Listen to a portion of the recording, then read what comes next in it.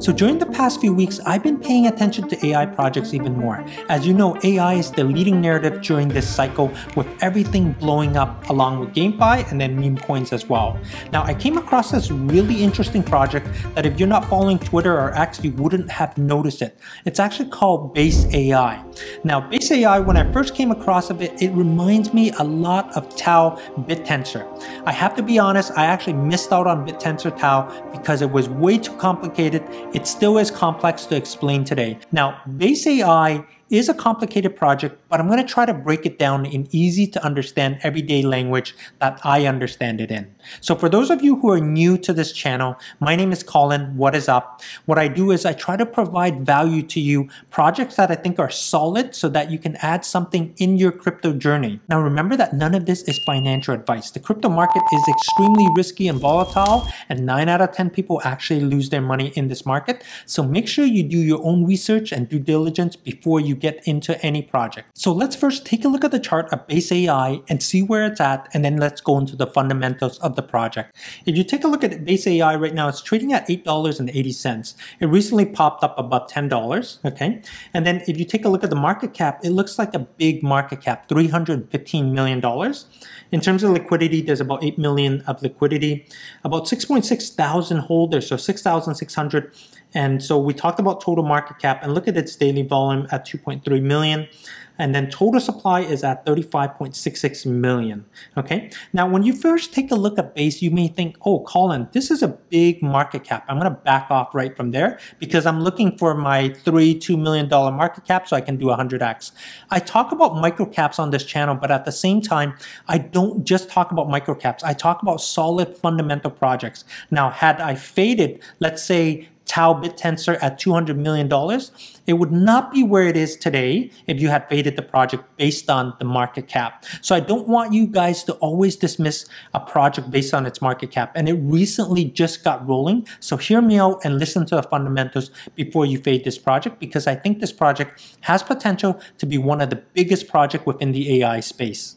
So let's jump over to their website to understand why this project is so important.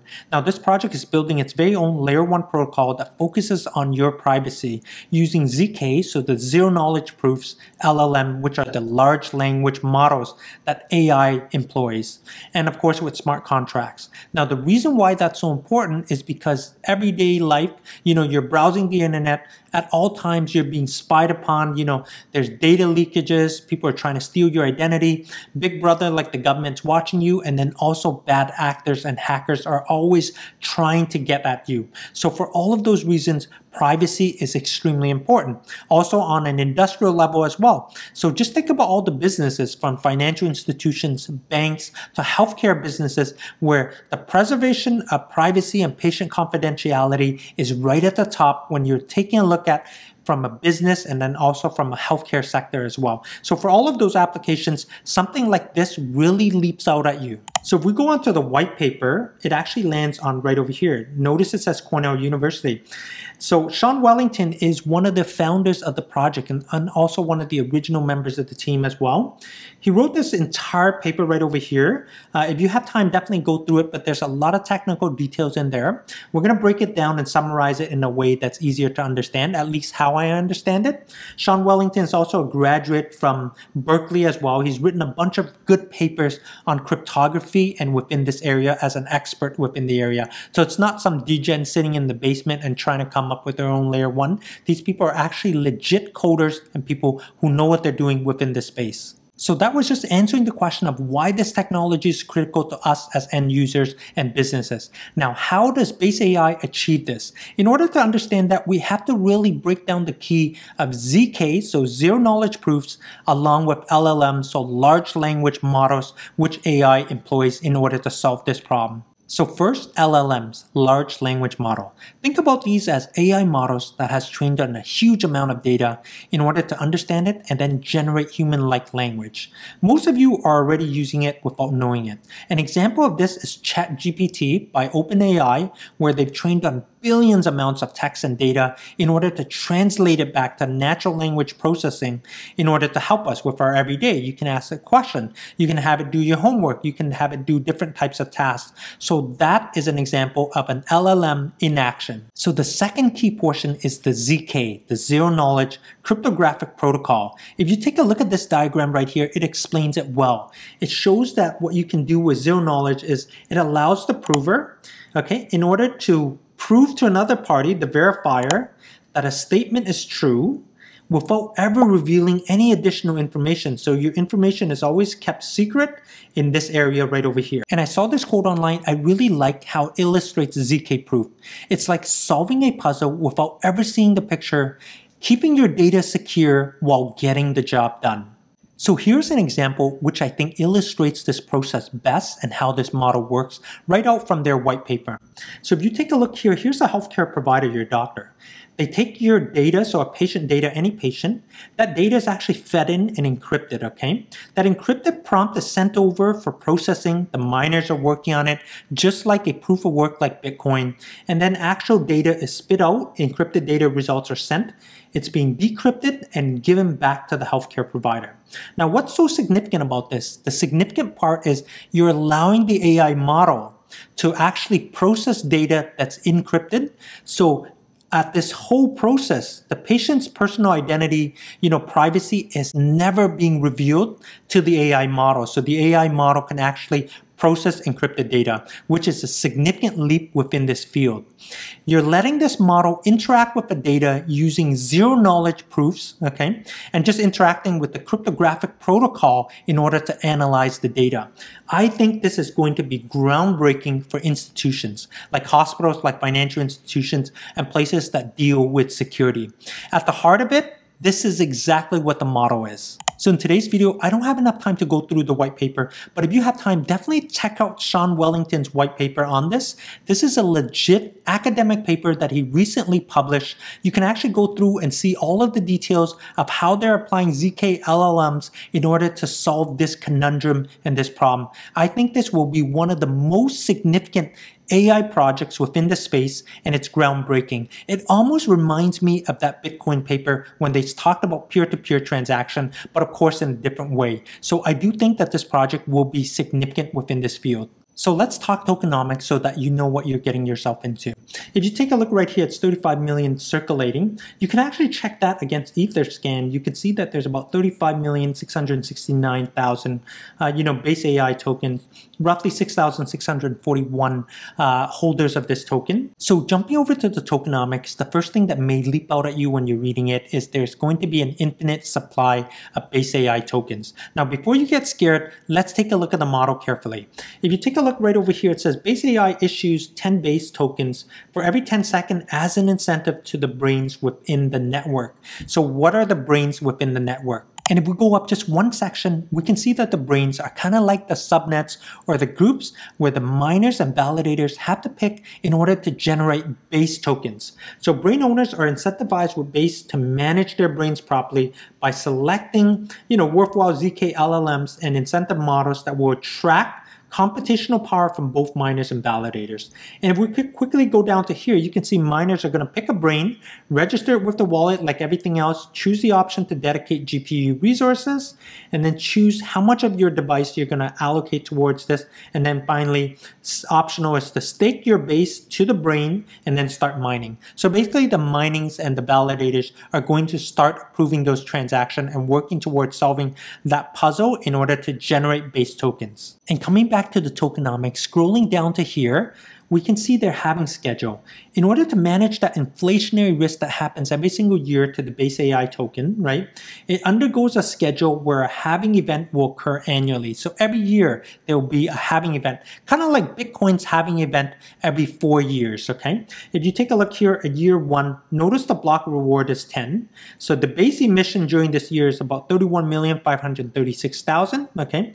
As you go to year 2, notice the block rewards dropped by a half, so to 5 1.5, then 2.5, then year 4 1.25, and then 0.625. So every single year it's going to combat inflation because the rewards for each block where the miners or validators are mining for the block is going to drop into half. So for those of you who are worried about how there's no cap on this tokenomics, well, remember that some of the best projects like Ethereum did not have a finite cap on their tokenomics as well. If you look at Ethereum through ultrasound money, notice the change since the merge.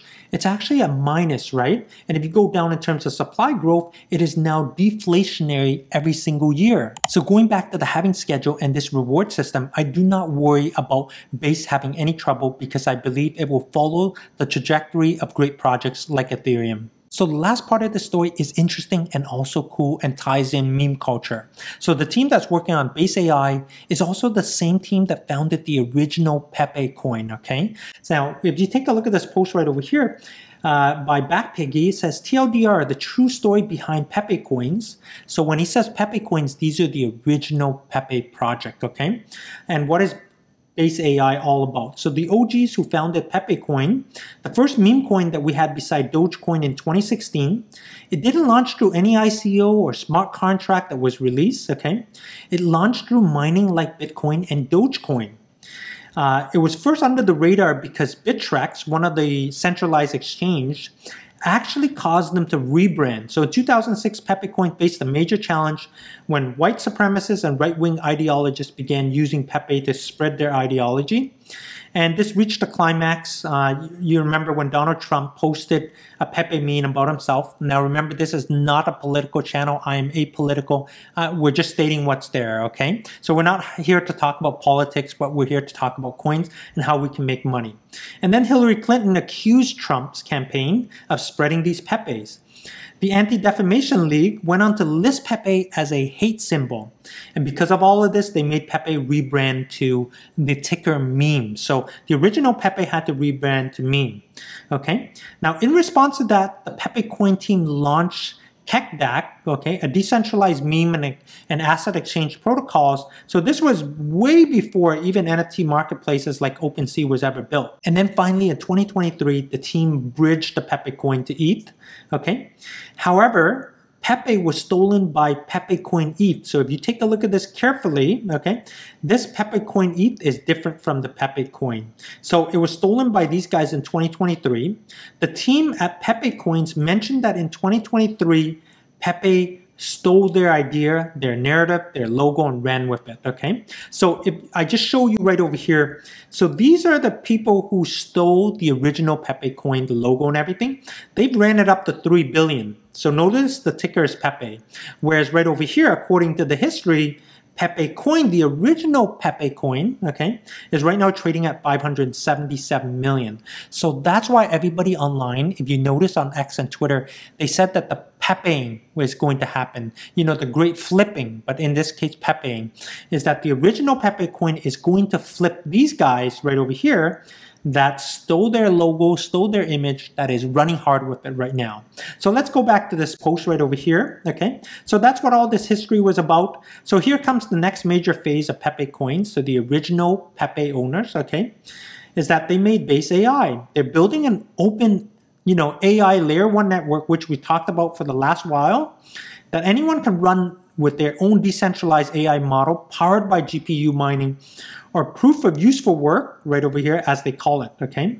So basically this entire history was really interesting, really exciting. To go back in time, I encourage you to take a look at this history because I think once the market realizes this, that the original team behind the original Pepe is also building BasedAI, I think that's going to shake the market to its core and people are going to put 2 and 2 together and think that this is a very genius project by some devs and the original OG guys who are willing to put in time, and it's not just some cash grab that somebody else stole. And if we just come right back to the website and you click on Brain Launch right over here and you go down, you could see that they said that you have to stake about 100,000 Pepe for 3 months, okay, Pepe coins, in order to mint a brain. So there's 2 ways. One way is staking your Pepe coin, the original Pepe, or the other way is burning Pepe coin. So burn Pepe coin in exchange for brain credits at an increasing rate, starting at 1 Pepe coin for 1 brain credit. So if all brains are burnt or issued, about 107 million Peppecoins. So 80% of the supply of Peppecoin is going to be burned. So for those of you who are also trading memes as well, this Peppecoin has ran very hard. So the original Peppecoin, right?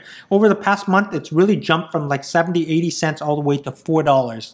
Now, if they end up minting all of the brains out, now I'm just going to go right back here. If you end up minting all the brains, you're going to destroy 107 million. So I don't think the market is ready for that. Right now, there's only 133 million circulating Pepe coins. Once they burned 80% of that supply, there's going to be a supply shock, and theoretically, Pepe coins are going to skyrocket. They've already skyrocketed, but right now it's trading at 500-600 million compared to, the quote-unquote, the people who stole their Pepe coin that's trading at $3-4 billion. Okay, so the first 1,000 Pepe coin burned receives first 1,000 brain credits right over here. Second 1,000 Pepe coin burned, you receive 800 brain credits. So if we look at this chart, I'm just going to blow up this chart so that you can see. So here's how you mint brain, okay? So first brain is minted with Pepe coin, okay? You have to get brain credits by burning Pepe coins or staking them. As the more brains that are minted, so the more subnets or groups of brains that are minted, the more expensive this is going to cost. All the way to about 1,000, 24 brains. So that's a maximum number of brains that's going to be minted.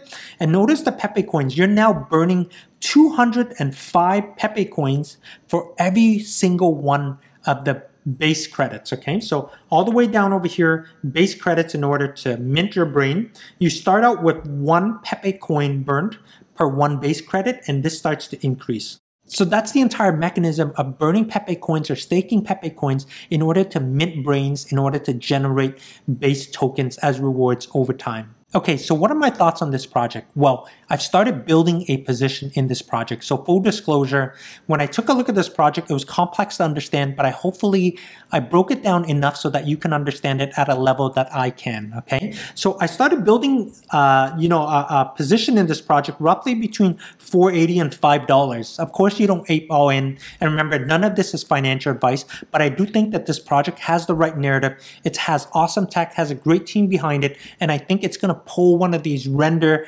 TAO Bittensor runs. So watch out for this project. I will continuously build into this project a stronger position as I see the market drop or any major pullbacks. I will continue to build into this project. So overall, a very positive, outlook for BasedAI. I would not be surprised by the time the entire market realizes what's going on with BasedAI and they have this aha moment, this eureka moment. A lot of people are going to be aping into BasedAI. Finally, if you take a look at the transactions of the people purchasing BasedAI, take a look at this transaction right over here. You have a lot of whales buying, but this particular whale on March 24 actually bought $505,000. That's $500,000 of token. Unfortunately, they got sandwiched by the MEV bots. But regardless of the point, if you actually look through the transaction, the different buys and sell, you'll see that a lot of whales have started to take notice. Now, not a lot of people are following the project. So for me, this is still early in the infancy of the project. So please go and do your own due diligence and research. Check out this project. I think it's a great project. All right, guys, that's all I got for you. I hope that you found some value in this project and learned a lot more about BasedAI, the original Pepe coins. So if you like what you saw, please give this video a like and consider subscribing tomorrow to my channel. I will see you next time.